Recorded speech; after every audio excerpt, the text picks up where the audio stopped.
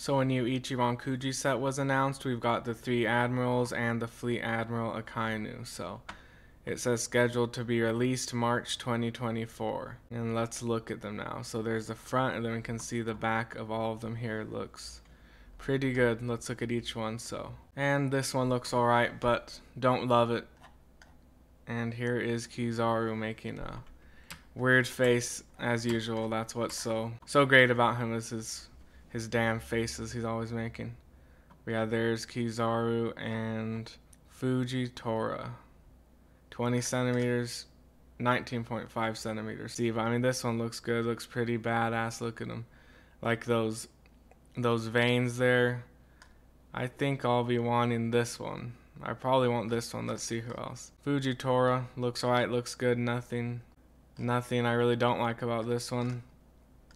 Kizaru looks fine. Akainu, don't really like his face too much, don't know what it is, but yeah. I'd say from my favorite to worst out of these, Aramaki, Fujitora, Kizaru, Akainu. Oh, it actually just goes in order from bottom to top. Yeah, that's my favorite to least favorite of these figures. Oh, so I actually misread their measurements. So Aramaki 20 centimeters, Fujitora 19.5 centimeters, Kizaru 20 centimeters, and Akainu is 21 centimeters. And here's an update on the Revolutionary Army Ichiban Kuji set. I saw them show up on Global Freaks, and it looks like we've got some more pictures now. So yeah, here is the koala. And she looks really good actually. I think I'll be getting her because I do not have a koala anymore. Here is Sabo. I never really cared to get a Sabo figure, but now I'm actually thinking I do want one in my collection. So since it's a set of 3, maybe I'll get Sabo too, probably. So there's what Sabo looks like. Let's look at the back of his coat again. Looks fine. Yeah, nothing amazing, just Sabo looks alright.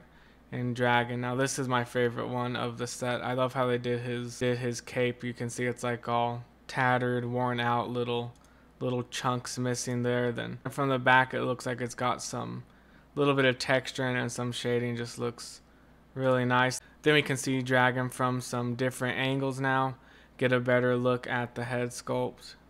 Yeah, it looks fine to me. Think he looks good. There's a high chance that I'm going to be getting this one. And the koala. Sabo, probably, but not 100% sure. Also, the Figuarts Zero Kaido is getting re-released. I just did not notice this till now. Not sure how long it's been up for pre-order, but I saw him on Amazon for 150. Yeah, so you can pre-order this for 150. And yeah, on MFC it says his release date in Japan is in December. So not sure what sites have him or did have him. Not sure how long he's been up for pre-order already, but yeah, Amazon does have him for 150 right now.